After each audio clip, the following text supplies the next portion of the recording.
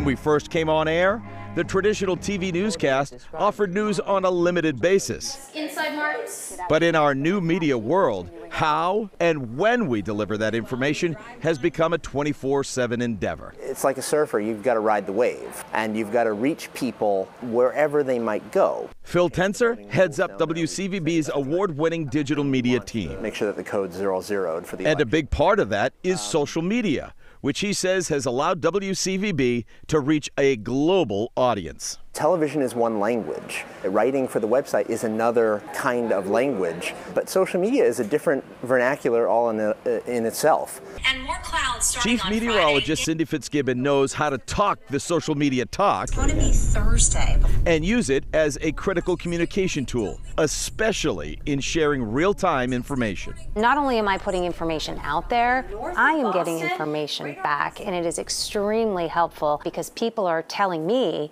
what's going on. And the glory of social media, especially when it comes to big storms developing, you can broadcast from anywhere.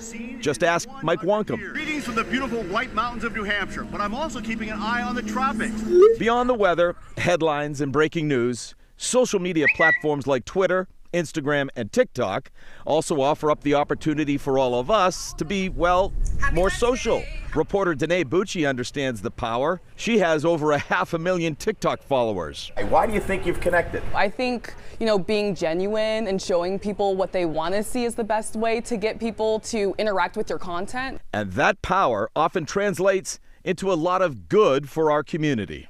So I know for me, I like to use social media to share more about causes that I'm passionate about. Then you have that. As you know, Erica, with Chronicle, we go on so many wild adventures. We have so much content, but oftentimes it's hard to get it all out there. So we're able to post some behind the scenes images and also get a little tease of what's to come. Whether it's sharing the latest with our growing families, or displaying our favorite hobbies like photography, or simply finding time for a little silly fun, we've grown accustomed to pulling back the proverbial curtain on our private lives. I'm a mom, I'm a wife, I'm a friend, and I kind of feel like it gives people a little glimpse into our lives because they want to know what we're really like in person. Social media isn't the only thing that's taken off. Streaming is everywhere, and here at WCVB, we are all over it with our very local app. It's very difficult finding flights. It allows you to watch new Center 5 content on demand. What do you got in your hand? As well as a bunch of original programming connecting you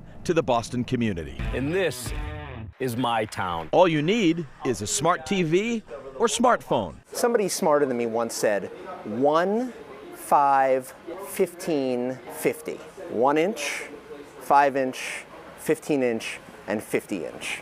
And we have to reach people on all of those things. Whether it's streaming video, social media, the next generation of the website, digital content is here to stay.